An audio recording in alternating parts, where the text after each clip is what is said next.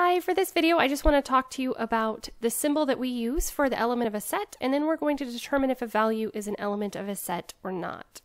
So the symbol that we use to represent the element of a set is this E-looking symbol. Okay, but anytime you see this in math, you're just going to read it as the element of a set.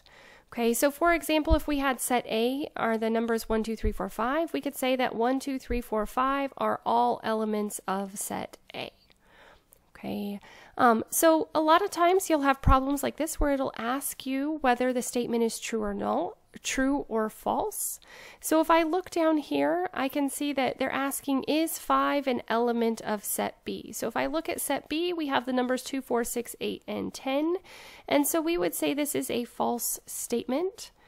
And mathematically, we would write it as 5 is not an element of B. So if you put a slash through the element symbol, it's read as not an element of.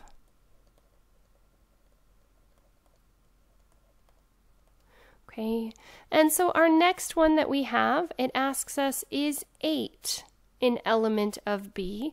So if we look, we can see that 8 is indeed contained in set B, so we would say that yes, this is a true statement.